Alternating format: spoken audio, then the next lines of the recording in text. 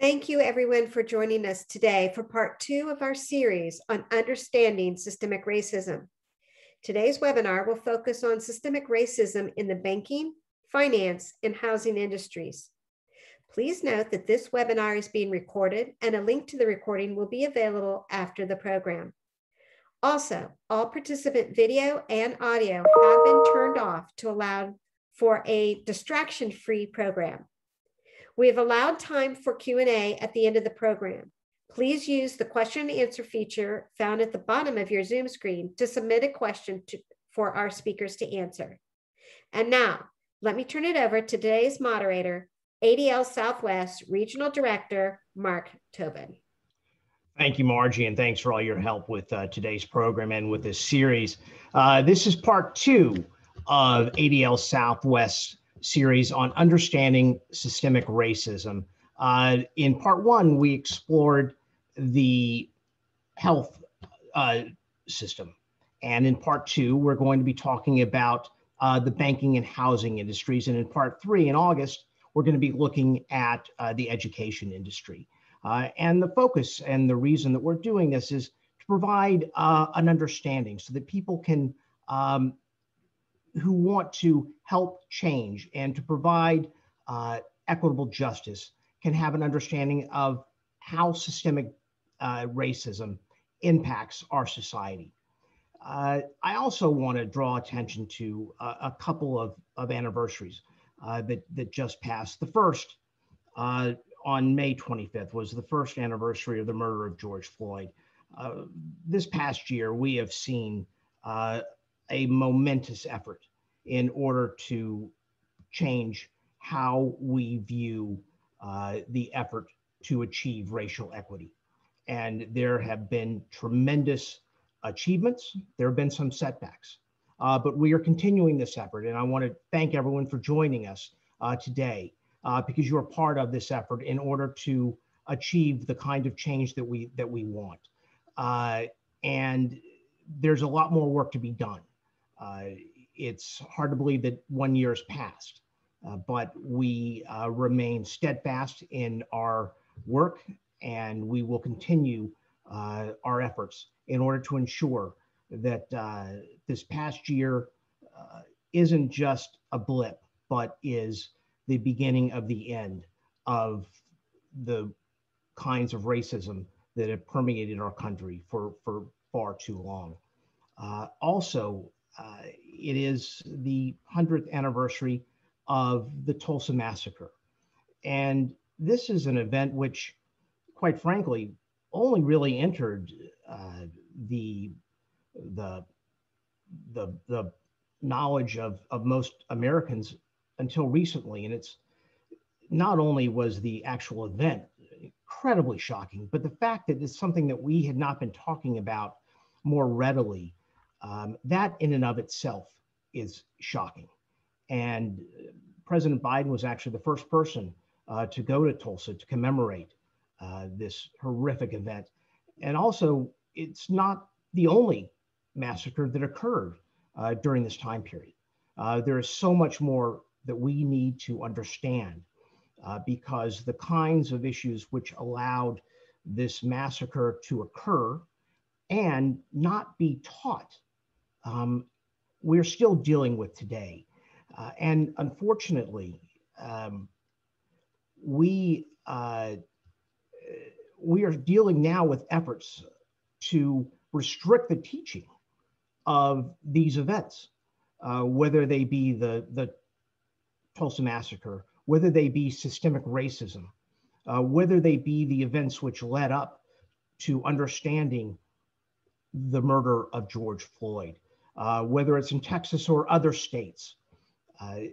There are efforts to ensure that schools are not allowed to teach this history. And without doing so, we will not be able to move forward in order to create the change that we need. I just want to say that to secure justice and fair treatment for all, which is part of ADL's mission, that we will not be silenced. We will continue to educate and in support of those who suffer the injustice of systemic racism daily.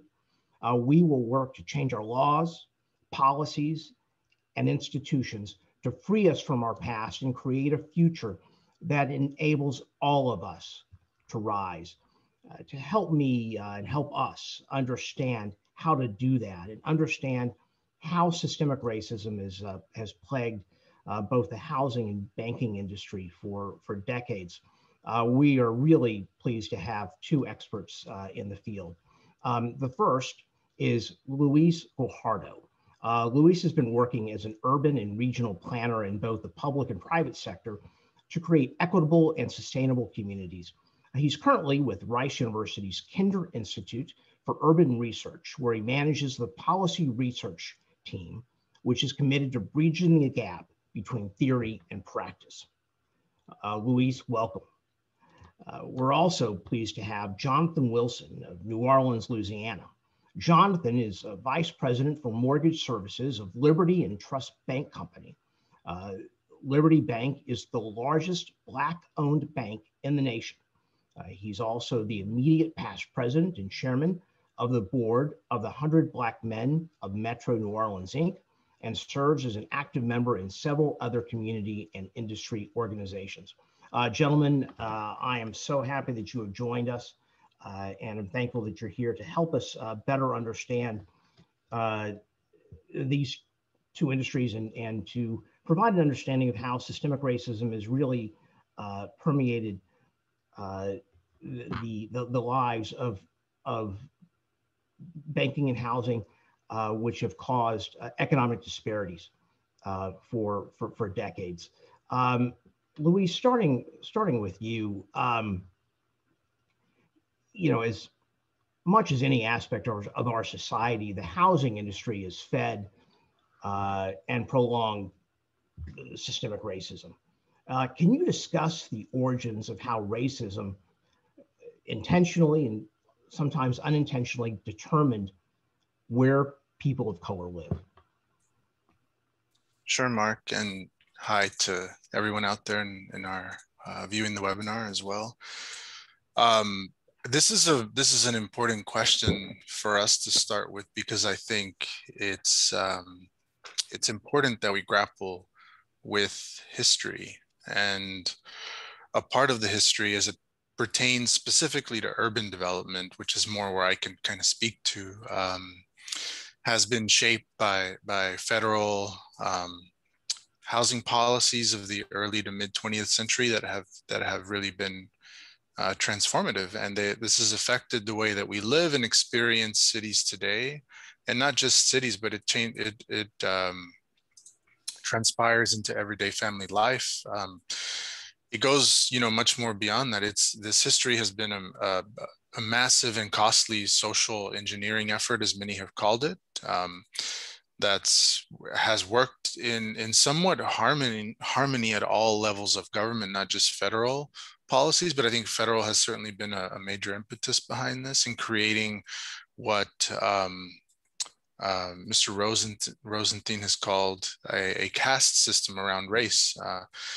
This has had, many serious consequences that go much beyond housing, such as inequities in wealth creation and educational outcomes, public health and life expectancy, the criminal justice system, and policing, as we've been seeing of late as well, as we've been seeing more and more.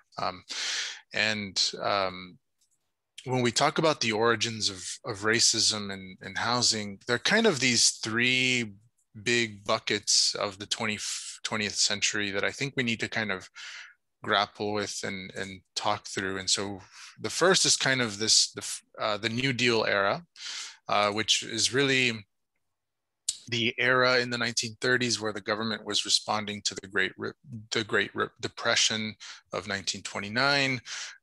There was a lot of effort around the federal government to stimulate home construction, to expand economic opportunity on the heels of what was a very unequal decade of the 1920s.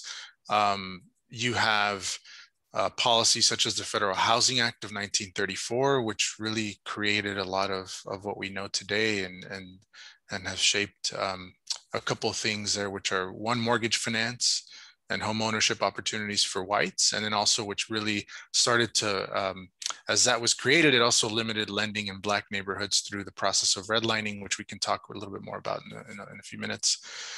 The second big era is this kind of post-World War II, mid-century, where you start to have a return from a lot of our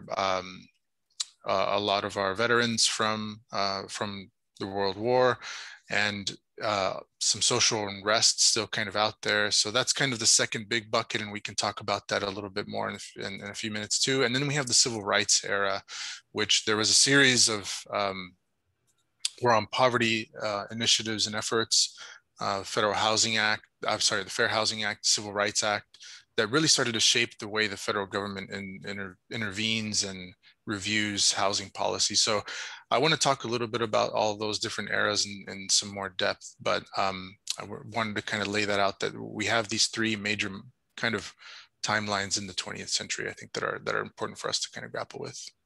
Thank you, and we'll kind of drill down in that. But first, I want to bring Jonathan in, and Jonathan, sort of broadly speaking, how does the banking industry, how has the banking industry sort of generally played into to this system of limiting the ability of Blacks and people of color to rise up economically? Thank you, Mark, for the question. And I want to thank you and Margie and Dina for having me, along with the ADL. And I want to thank all of the participants who've logged in to hear myself and Louise talk. And thank you, Louise, because I look forward to learning from you as well. In order to answer your question, though, Mark, I have to talk a little bit about Liberty Bank, because I'm proud to represent Liberty Bank. Liberty Bank is the largest wholly owned African-American bank in the country by assets. And a little known fact that's becoming more and more apparent as the economy moves forward, Black-owned banks are a shrinking part of the financial system. There are only 21 of them in the United States, whereas a decade ago there were 36, and at its height there were well over 100 Black-owned banks. Black-owned banks control about 4.8 billion or 5 billion, which is less than 1% of the nation's banking assets. Founded in '72, our current board chair is also our founding board chair, Dr. Norman Francis. He was awarded the Presidential Medal of Freedom, one of the longest serving university presidents in the country. He was the longtime president of Xavier University of Louisiana. Our founding CEO is Alden McDonald Jr., one of the first African Americans in banking in Louisiana, and he continues to serve and is one of the longest serving bank presidents today.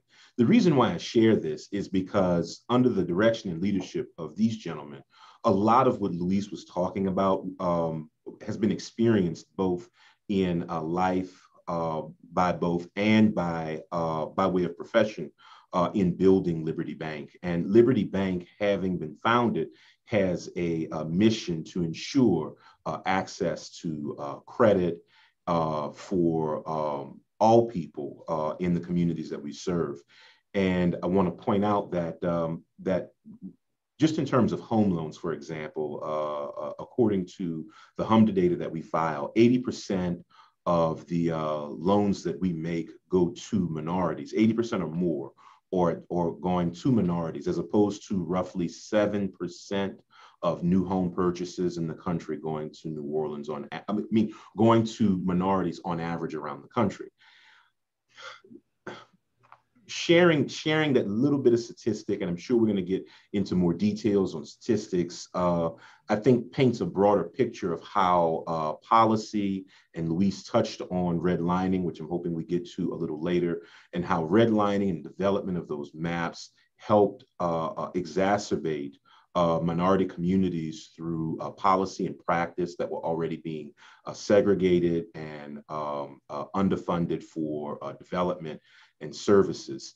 And with whether it be intended or unintended consequences of those policies early on, especially in relationship to the acts referred to by Louise, many private lenders, appraisers use those maps that were developed for redlining to perpetuate racist practices until the subsequent acts were passed in the 60s and the 70s to make more credit available. I do hope in our conversation we can talk about many of the unintended consequences of recent policies and how they are perpetuating the systemic divide that exists in our country. Thank you. Excuse me. Luis, I'm sorry, why don't you go ahead and, pardon me. Take your time, Mark, take your time. Yeah, no, Luis, so, briefly, even before the years that you talked about, there was a brief period, obviously, after the Civil War where, Blacks were awarded property. I believe it was like 40 acres that they were awarded. But then, once Andrew Johnson started to erode, that, and then once Reconstruction ended, and then the sharecropping, began, and then Jim Crow, that was really set in line this system, which, even to this day, creates a system which I believe that if I'm correct, is that Black families have about 10% of the wealth per household of white families. And I think that's according to Brookings. So, I think it's just important for people to understand that, when you talk about systemic racism, it's not something that started 20 years ago or 30 years ago, but it really does go back, all the way back to Reconstruction. Sure. And so undoing it is a challenge, but if you really don't understand where it emanated from, we're not going to get the point of resolution. And, right. And so, Luis, if you could really help people understand these periods that you were talking about, because after, the sharecropping, and then you talked about the period, when the Depression, where, in order to keep our country, quite frankly, from becoming socialist, they created, all these abilities for people to acquire government assistance that, which was great, but it didn't benefit people of color, and particularly Black Americans, and excluded them. Yeah, it set forth two trajectories, right? In this caste system that we've come to live in, and undoing a lot of that has been really hard work. But as Jonathan also pointed out, even in trying to remedy some of these long-standing issues, you run into a lot of difficult policy making, and quite frankly, in some cases, even unintended consequences when there are, altruistic or benevolent, actions on behalf of the state that's trying to remedy some of these issues.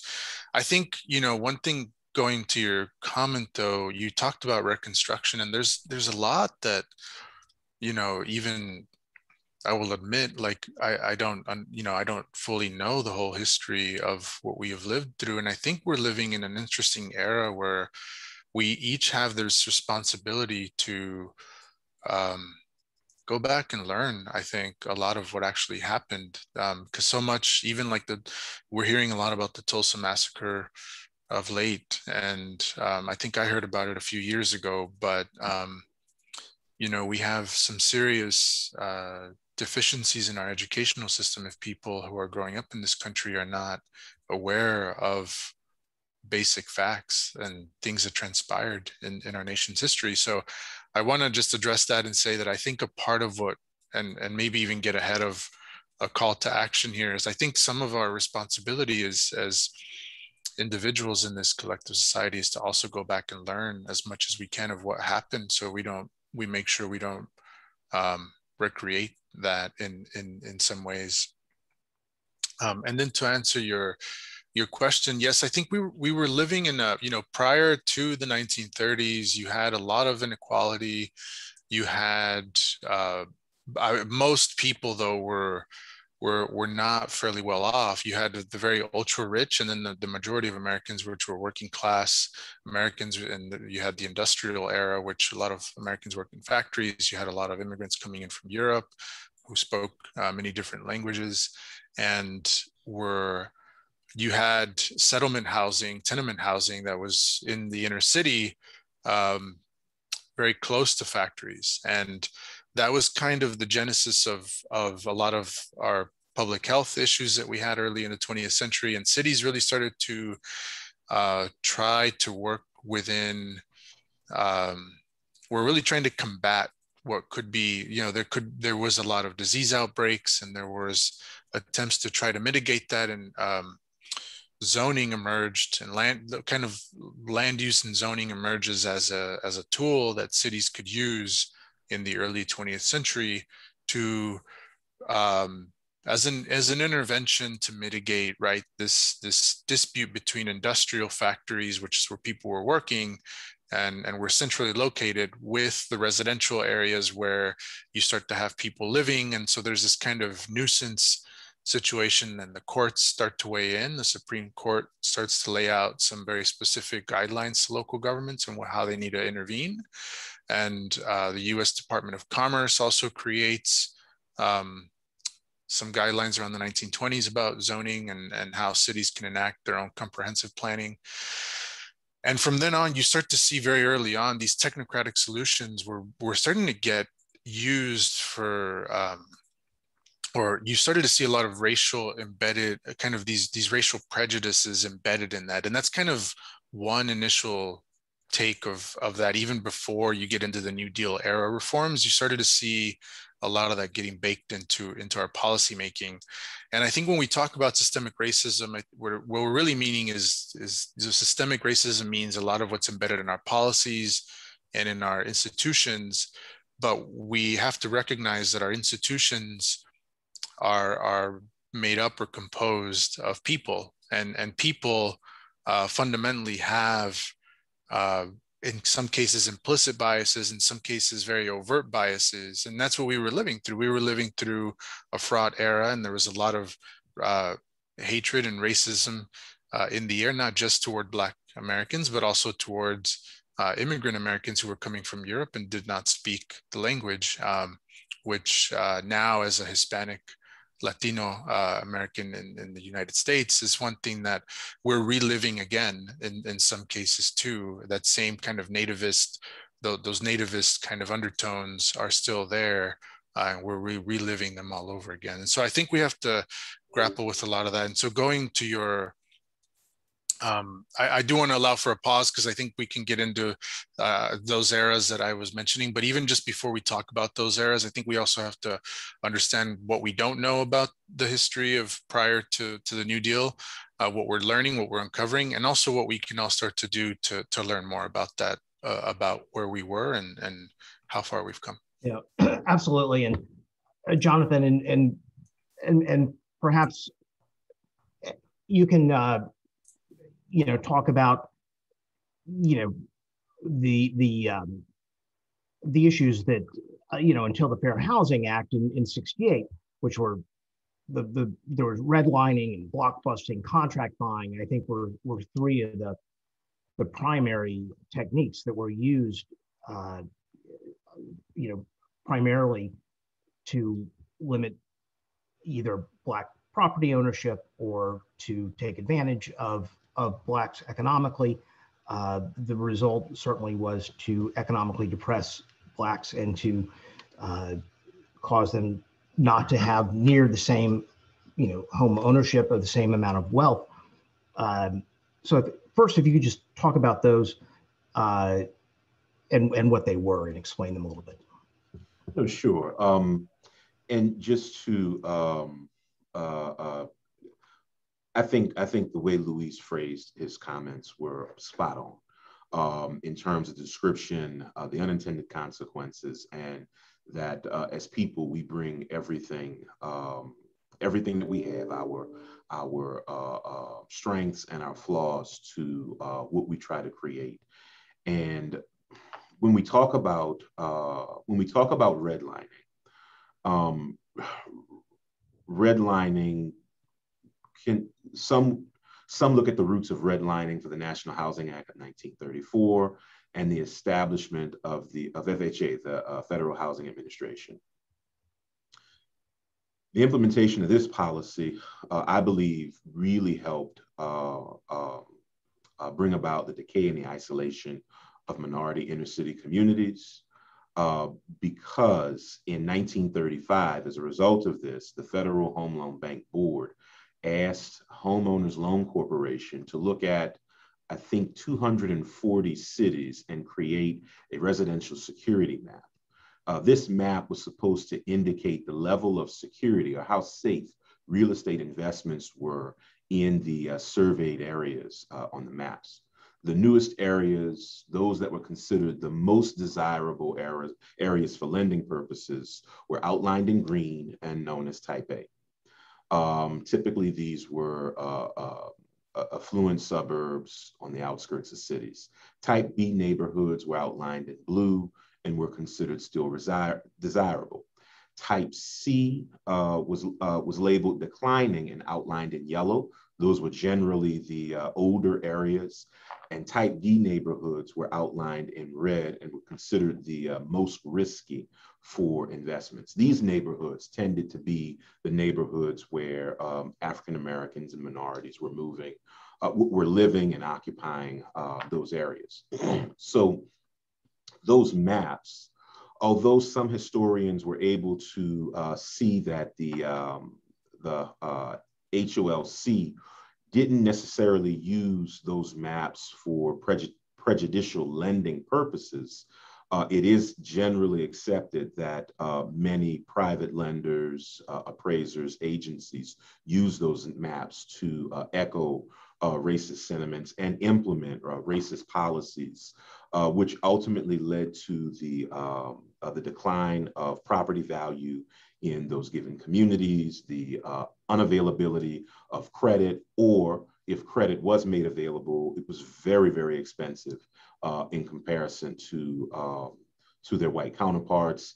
And some use those maps to keep various races in specific communities. So things like ghost listings and a number of other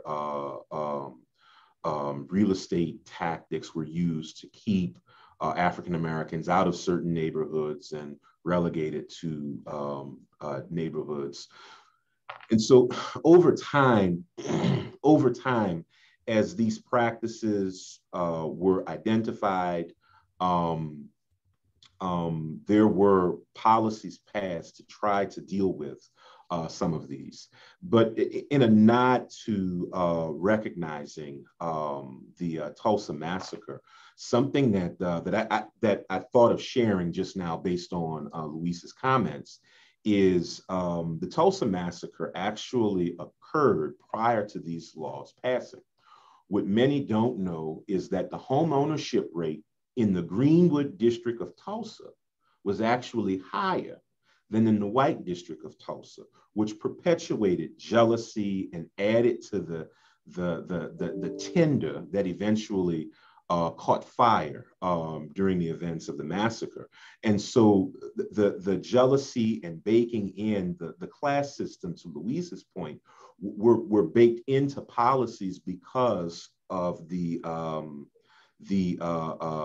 bubbles, and forgive my terminology, but because of the bubbles like the Greenwood district in Tulsa, Rosewood in Florida, and others, and the wealth that was being created in those neighborhoods through land ownership, home ownership, real estate ownership in those given communities. And I understand that we're not going to be able to cover the entire history in this short hour. So, but just skipping ahead a little bit, Luis. So while the 1968 Fair Housing Act did outlaw, redlining and contract buying and some other practices, didn't solve the problem. Why was that? That's a good question. I think I lack the expertise in the Fair Housing Act to tell you all the specifics. What I do know very loosely, what has been studied, is that enforcement proved very difficult. And I think when we talk about policy making, like it's not a science. And I think when you make policy at certain levels of government, there needs to be very thoughtful thinking of how the intergovernmental relationship is, right, of that policy, right? So if you're making policy at the federal level, you have to really think through with a lot of forethought on how it's going to work out at the state and local level. And I think the Fair Housing Act was very ambitious in certain ways, but it also didn't provide a lot of the policy tools to local governments to be able to enforce a lot of what was in the Fair Housing Act. And it really left a lot of room for kind of, I'd say, subjective interpretation of some of the terminology, and also just like really left enforcement up to many of the same people who may not have been interested in enforcing it, right? Like you're left the what is it, the saying of like you left the hen with the fox or something like that. I don't know. Sometimes I miss these fox in the hen house. The fox and the hen. I just know it was a fox and the hen. But that, really it kind of felt like that. And there was, so you had some different responses and different kind of enforcement happening across the nation. And so it didn't prove to be as successful as initially. Maybe can I throw a quick example out there to explain your point? Yep. So, because the Federal Housing Act is this huge act. I'm in no way professing to be a historical expert on the Federal Housing Act or how it has evolved. But as a practitioner in residential real estate finance, I can share examples that I think will further demonstrate Luis's point. So, for example, in FHA, Federal Housing Administration, there is a guideline that lenders have to follow when issuing mortgage loans insured by the Federal Housing Administration. One of these guidelines is called the anti-flip rule. The anti-flip rule was developed because what would happen is when FHA would take a property back from foreclosure, you had investors who would purchase these homes at severe discounts and then turn right around and flip them to borrowers. And depending upon the state, some states have rules in place where the borrower can sign away their right to go back to a previous owner for defects in the property that were not disclosed before buying. And so I can think of examples that I have seen and examples that colleagues have shared with me who were in the residential real estate finance at that point when individuals would, the seller of the property would actually be purchasing it from FHA in the morning or purchasing it from HUD in the morning, selling it to a seller that afternoon, and those sellers would walk in and there would be horrible defects in the properties. So FHA created the anti-flipping rule to help protect buyers. And so essentially, and there is more to the anti-flipping rule, but I'm just trying to land the plane to make this point. So essentially, if a home is purchased from HUD, in its first 90 days, it cannot be sold to someone else. But with that, the law stops short of making a disclosure requirement on the part of the real estate agent to the buyers. And so what I see is buyers ordering inspections, ordering appraisals, spending money to purchase this home. And then when we receive the title work as the lender, we then see that this was a HUD property that just closed a week ago, just closed 30 days ago, and we are informing the buyer that they cannot purchase this property. And so for properties that are generally HUD repos or previous FHA loans, you're looking at moderate income borrowers between an appraisal fee, inspection fee, all told, they've already paid in terms of expenses $1,000, $1,200 in fees plus their deposit that can range anywhere between $500 and $2,000. Yes, they'll get their deposit back, but the services rendered by the inspectors and by the appraiser, those services were rendered, that money is gone, and the individual is hurt, although they didn't do anything wrong. And so that policy stopped short of actually putting the onus of the bad actor where it belonged and the responsibility where it belonged. It still sits with the individual it sought to protect. I just wanted to share that example because you were spot on in what you were saying, Luis, and I thought it would help explain to the audience the forward thinking that has to take place when creating these policies. Otherwise, the unintended consequences still exist. And by the way, I wasn't really asking about so much either legal thoughts on the Fair Housing Act, as much as I was kind of wondering really just what's taken place, because it seems that the people have found, whatever you want to call it, either loopholes or it's lack of enforcement, but the issue persists, and in some cases it's more subtle, or it involves other areas.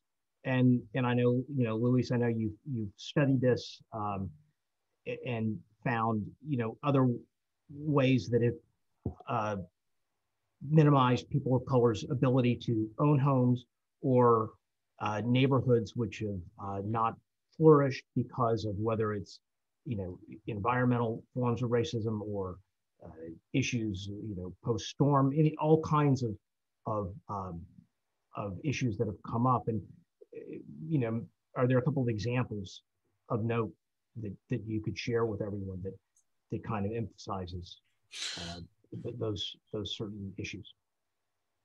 Sure. So I think one thing we have to recognize is that wealth building and economic mobility are intergenerational, right? And so because of these initial, I kind of go back to that history part, but because of what we did 100 years ago or close to 100 years ago and what happened thereafter, that's really set different trajectories for, like you were saying, Mark, the disparities in wealth creation, and that has a compounding effect across many different factors, right? But also, like you were saying, we have even more recent examples of how we do see more subtle forms of either discrimination or just discriminatory outcomes, which is different than something that is overtly discriminatory, right? I think the Fair Housing Act really was really heralded because it outlined overt racism, which was something that should have been done long before. And as many scholars have written about this too, there is a lot of interpretation in the Constitution that overt racism is it's not constitutional.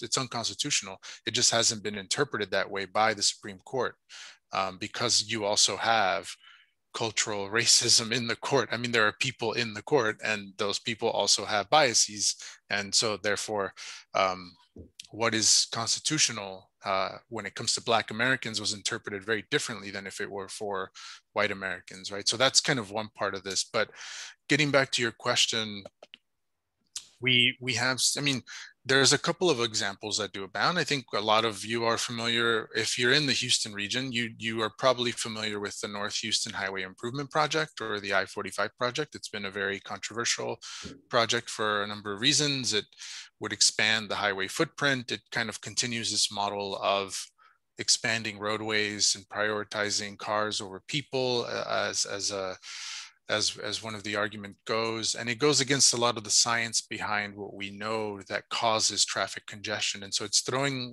the State Department of Transportation is putting forth a $7 to $10 billion project that would expand the I-45 corridor in Houston.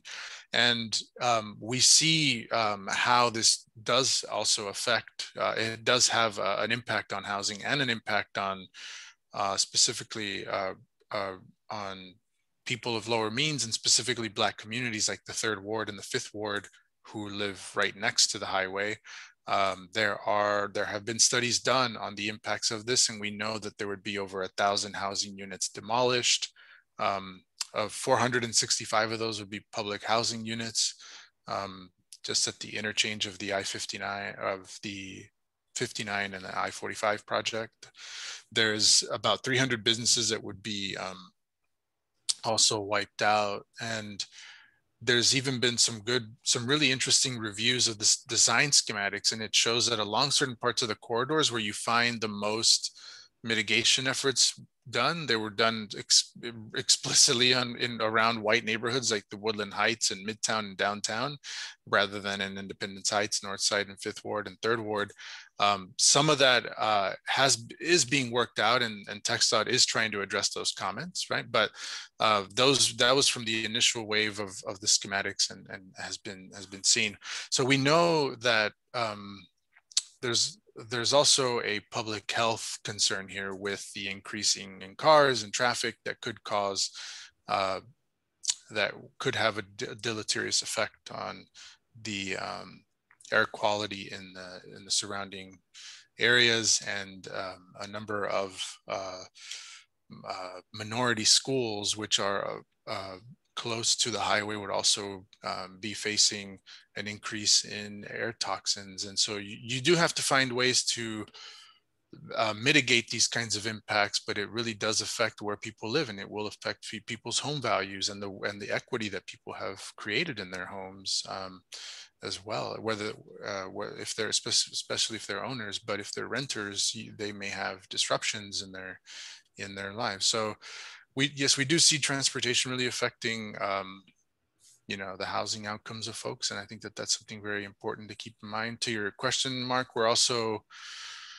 there are also and Kinder hasn't quite done a lot of research on this front, but one topic that we are exploring is looking at what will be the impact of a term that's being called blue lining, and it has a strong association to redlining. But what we mean by blue lining is as the effects of climate change continue to grow, and we start to revise the standards of floodplains and floodways, what is that going to do to people who specifically Black and Hispanics who have bought homes near or in the floodplain or in the floodway? What is that going to do to the value and the equity that people have built in their homes? And so how do you assess that? How do you kind of grapple with that? And there's a lot of unknowns on this topic yet, so I don't have any results to share with you all, but that is a question that we are trying to learn more about, and I think one that we specifically in the Houston area and the Gulf Coast area should be very concerned about, especially as we've worked really hard against a lot of these institutional mechanisms to provide home ownership opportunities and housing for Black and Hispanic Americans, but we don't want to wipe that out. And so how do we mitigate against the effects of climate change and changing standards? And so those are things that I would kind of want to put on people's radars as well. We need to be looking out for the future. As much as as much as I've been talking about the past, I think we really need to be thinking about these things and looking toward the future to see how we might address those future inequities and getting ahead of them.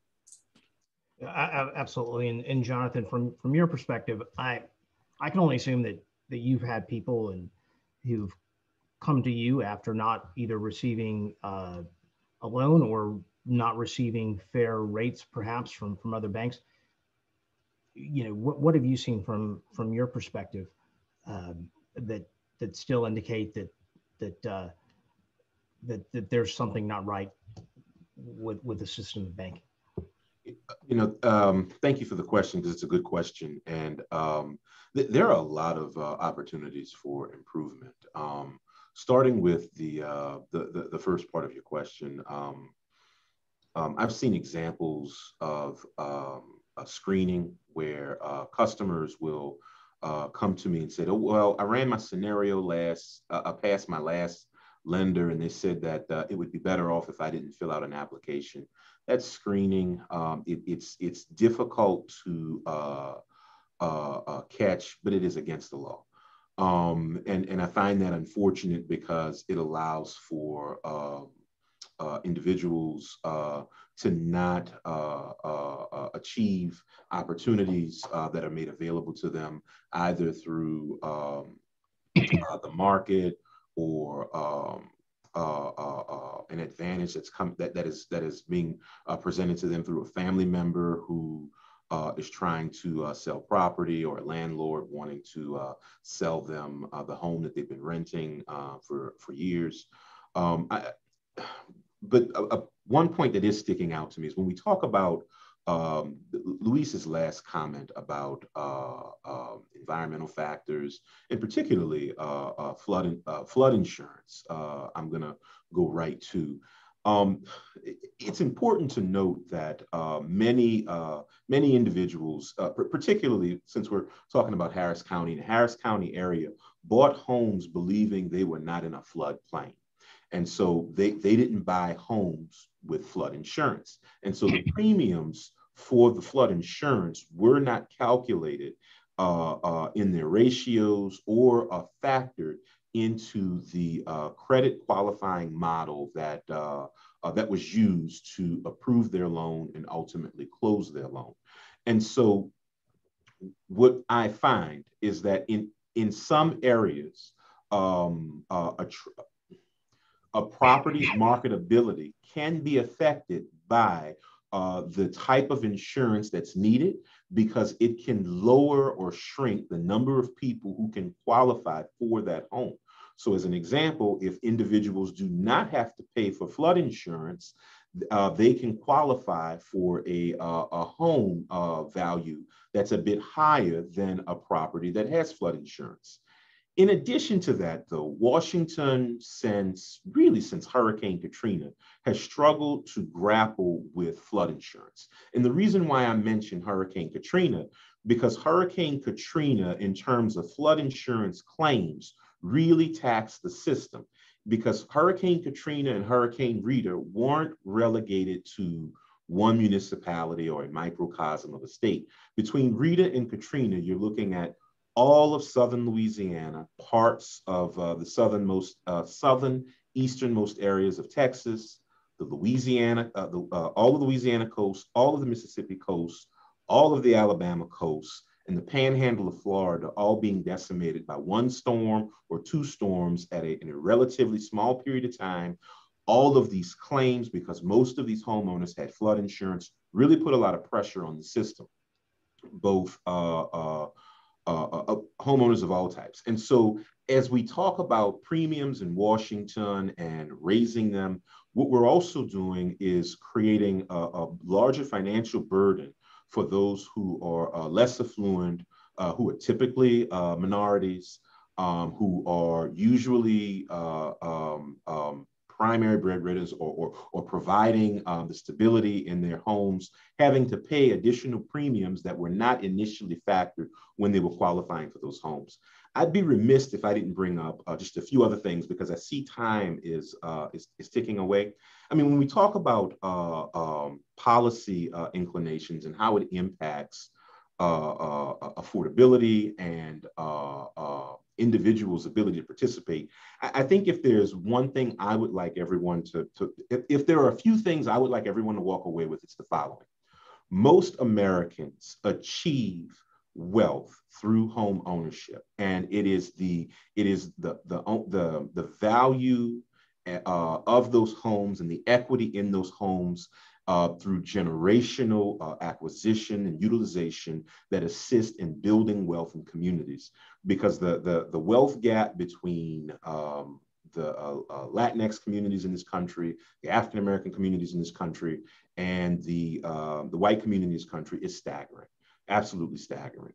And so when we look at policies that are supposed to make home ownership more achievable, there are a lot of unintended consequences in those policies. I'll give you an example.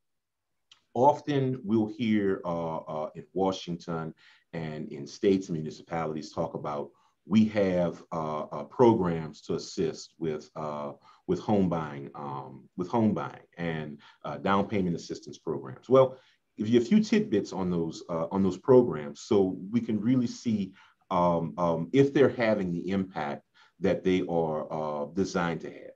Most programs, now I'm speaking generally, I'm not speaking towards any specific programs like TSHAC or a number of other programs that exist in Texas. I'm speaking generally across the United States. Most programs have a AMI requirement of 80% or less. So AMI is area median income. The nation's average income is something like $79,000. I believe Harris County's area median income is roughly $80,000. So if you're looking at 80% of Harris County's AMI, we're looking at in the mid 60s for the area median income for Harris County. It's about 60,000. About 60,000. Yeah. So you're looking at 50,000 for 80%. Yeah. Okay. But it assumes a family of 4 with 2 working adults. 2 working adults. Family of 4, 2 working adults. That's an assumption that's made, built on years ago, that doesn't apply to everyone today. In addition to that, there are a number of other assumptions that are made when looking at the qualifications and calculating those ratios. When these metrics were developed, cable wasn't as prevalent as it is now. Internet wasn't even a forethought, and now it's as much of a requirement in most cases as electricity and water. Cell phones. In Harris County, I don't think the public transportation system is as robust as it is in other municipalities. So owning a car, having access to transportation other than public transportation is almost a necessity. So that adds financing for a car and or car insurance, all driving what's in that AMI. Or what's calculating the ratios that would ultimately help you fit, which is butting up against that AMI. So the AMI is actually less than I thought. So if we take all of that in conjunction with individuals where often we hear people abuse student loans, and that's why the student loan debt is out of control, I really see it differently. I see many people using student loans as a means to finance themselves out of poverty. So if we talk about teachers, social workers, if they're attending school and the average cost of school every year, just in tuition, we're not talking about room and board. If they're away, we're not talking about books or supplemental expenses that exist, but let's say tuition on average is $15,000 to $20,000 a year. In 4 years, we have depending upon the area, well, at least not now, but depending upon the area, you have almost a mortgage in terms of outstanding debt for student loans for careers that are going to pay for a single person $40,000, $45,000, $35,000. Now, if we compound the student loan debt along with all of the other things that we've mentioned, we're really putting pressure on this individual to be able to buy a home. Now, whether they can buy a home or rent, it doesn't make a difference because both prices are putting pressure on their budget. Add 2 other things to the equation. When buying a home, there's going to be closing costs. And so these programs that allow for down payment assistance and closing cost assistance, you have to thread the needle for the program in order to qualify for those funds. But most people, based on the ratios and the expenses that I've talked about, that have these expenses are going to have difficulty qualifying. The guidelines on student loans, for example, there's a program for those that aren't aware. I think it's a very good program for student loans, income-based repayment plan. And so what that plan, what that essentially does is looks at your outstanding balance on your student loans, your income, and then it generates a payment based on your income that's supposed to be affordable for you to pay. Well, in residential real estate finance, if that payment isn't enough to pay off the loan over a certain period of time, I have to use either a 0.5% calculation or a 1% calculation. So on someone with $100,000 in student loan debt, I'm adding $1,000 to all of their other liabilities, which really makes it difficult for them to qualify. As opposed to if I come from a family of wealth and I'm studying to be a physician. And so I don't have a car note. I'm not paying my cell phone bill, my cable bill. I have help from my family.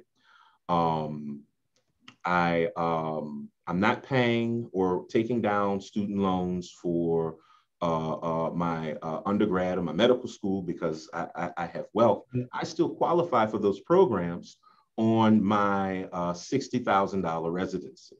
Right, and we haven't even talked about things like, payday loans and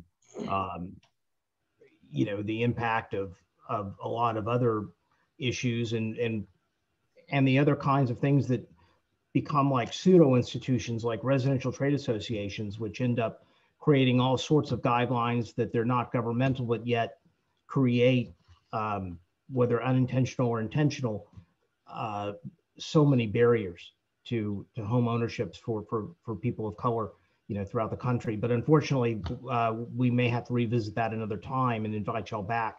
It has been a truly informative hour, and I hope that that those who have participated have enjoyed that as well. I'm sorry that we weren't able to get to all the questions, but I do thank y'all for posing them, and I thank y'all for joining us. Louise and Jonathan, thank y'all so much for sharing y'all's knowledge, but really more than that, for sharing. I really think your thoughts on how we can move forward, and some of the things that people can take home and think about. The bottom line is that this is an area which the deep effects have persisted for generations and have been a driving force in the racial wealth gap that persists in the United States today. Brookings has estimated that the net worth of a typical white family is nearly 10 times that of a Black family, and the ownership rate of a white family is about 71%, and Black ownership in this country is about 41%. That was as of about 2017. These are things that need to change if we are going to move forward as a society. And talking about it and providing a better understanding is certainly a good start. So I thank y'all for joining us. I thank you all for listening, and we will get working. So thank you. Take care. Bye-bye. Thank you, everyone, for joining us. This concludes our program for today.